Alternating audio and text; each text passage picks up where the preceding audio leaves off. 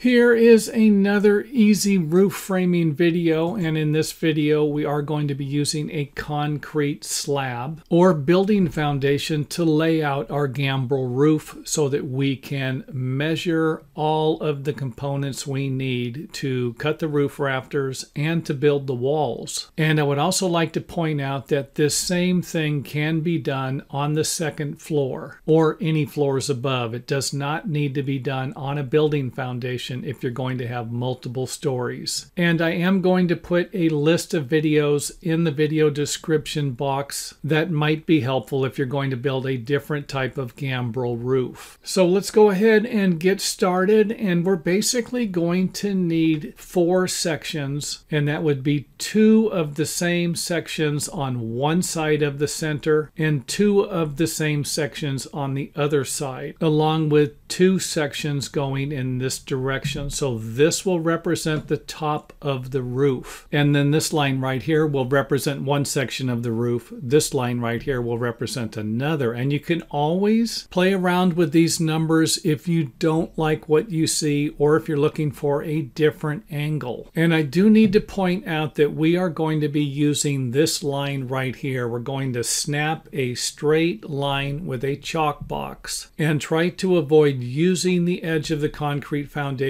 because it could have small imperfections in it. So with that said, let's go ahead and take a look at the line we're going to use. This is where we are going to line up the end of the roof rafter with. And it wouldn't be a bad idea to draw some type of an arrow. Now obviously I'm not suggesting that you use this kind of an arrow, but maybe just grab a pencil or a piece of chalk or some paint so that you're not confusing this point with this point or this point. And of course this point right here will line up or connect to this one here, and then this point right here will connect to this one here. And since this and this should be the same as this one and this one, I would strongly suggest measuring these points, and that means all 4 of these sections, to make sure that they are the same or at least close enough to be acceptable for you. So let's go ahead and connect the lines together that we have here, and you can see that we really don't have a very good design. So let's go ahead and move this line back a foot and see what we get. Now the reason why I showed you the previous example was to give you another idea of how you can easily change this stuff, and that means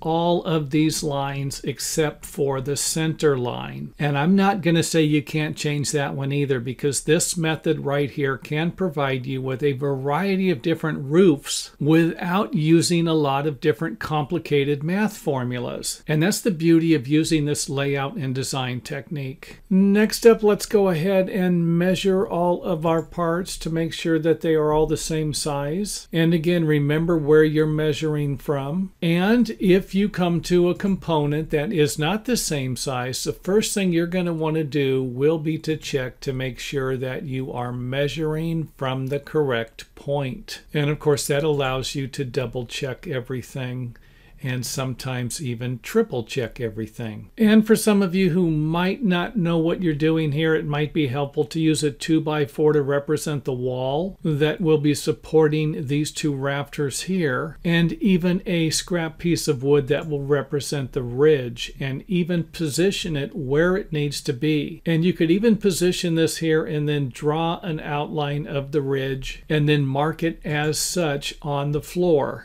And of course you could do the same thing with the wall. And in this case it might be helpful to do it for the wall so that you don't get confused as where which side of the line the wall is going to be on. And again, this is just some of the stuff that can be confusing. If you take this and you put it on this side of the line and then you start laying out your roof rafters, you're going to have a problem if the wall is going on this side. So lay out and mark anything that you think is going to help you figure out the roof rafters along with the wall framing height. Next up, let's go ahead and lay out our 2x6, and this board here is going to lay on top of this one here, so we're going to need a scrap board underneath it. And of course the top of the boards, or what will eventually become our roof rafter patterns, will need to line up with the top of the boards. So not too difficult, right?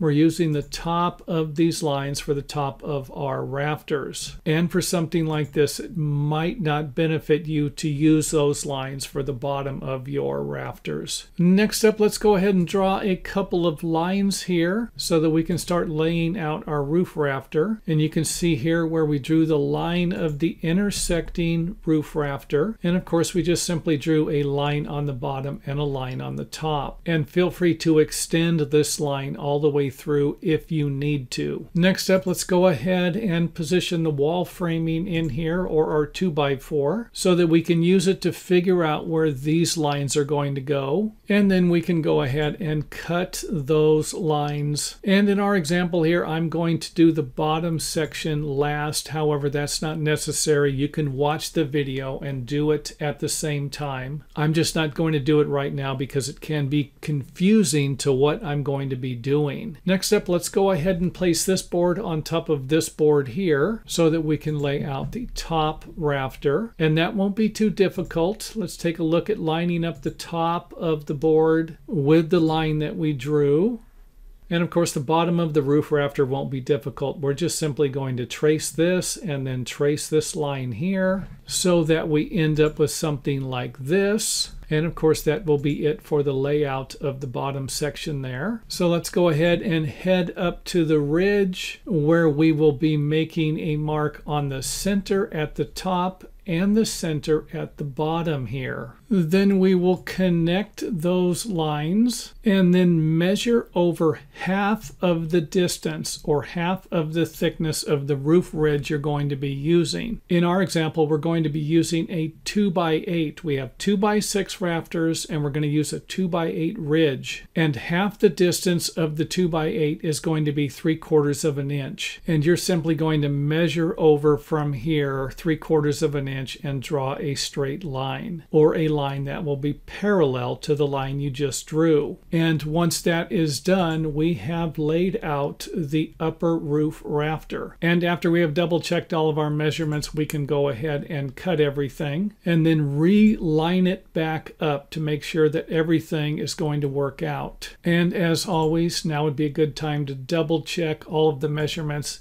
even though you should have double checked it before you cut everything. Next up, let's position the lower rafter on top of the upper rafter, and then just take another look to make sure that everything is lining up like we want it to. And now might be a good time to point out that you can cut these two rafters in a variety of different ways, and I will be providing you with some more examples on that in the future. And then I will create a playlist for all of those videos so that you can go to one place to see them all. So after everything here is looking good and positioned properly, it is time to lay out the bottom of the lower rafter. And the first step for that will be to create some type of a line that will line up with this line here and represent a horizontal line for the roof framing rafter. That can be used for the rafter to sit on top of the wall framing or even on top of a floor. And with that said, this line might be enough depending upon what type of project you're going to be building. And I will provide you with a little more information on that here in a few minutes. However, our roof rafter is going to be sitting on top of a 2x4 framing plate. And in order to figure that out, we're going to need to draw some lines to represent the width of the wall framing plate, 3.5 inches. And those lines will need to extend past here or be parallel with the outside of the building, as you can see here. And again, that can be done simply by putting a 2x4 on top of this rafter and drawing your lines, or using a framing square and coming off of this line here with a square line, and then simply measuring over from that line to get this line here. And of course, once you have these lines, you can simply draw a line off of this one here where it intersects into the bottom of the rafter to give us a nice 3.5 inch line we can use to connect the bottom of the roof rafter to the top of a 2x4 framing plate. However, we are not done yet.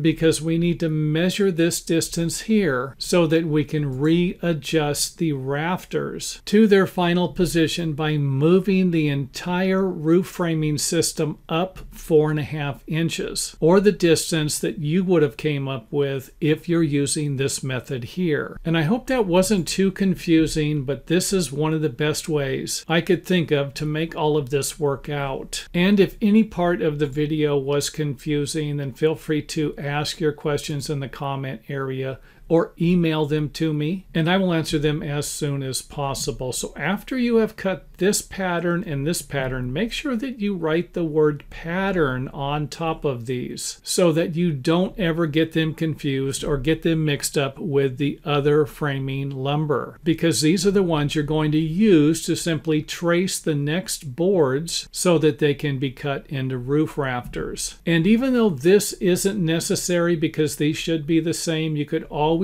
cut 2 more roof rafters and then position everything so that you can measure everything accordingly. Now you also will need to measure the distance from the top of this line to the bottom corner of the roof rafters so that you can figure out the wall framing height. And you can also use this to figure out any additional parts. For example, you might have a ridge beam in here and you might need to know what the height is from the bottom of the ridge beam to the top of the wall framing, which will also provide you with another method to save you a lot of time and frustration if you don't understand complicated roof formulas. And hopefully that makes sense. So let's go ahead and take a look at the ridge, where we can see the center of the ridge lining up with the center line of the building, and then take a look at the other side, and of course another view of it there, and bringing us right back to the other side that would have been raised 4.5 inches. And this video would not have been complete if I did not provide you with some type of an example of how these roof rafters and walls were actually going to work. So let's go ahead and take a quick tour before we end the video. And as I mentioned earlier, this is the section that could have been a little wider. I could have used a 2x6 or a 2x8 framing plate and then cut my line straight across here, and then the roof rafter could have sat on top of that. So if it's a little too confusing to lay out for a 2x4 and you're going to build something like this, then just simply use a wider base plate to match the width of whatever this line would represent. And again, I hope that makes sense.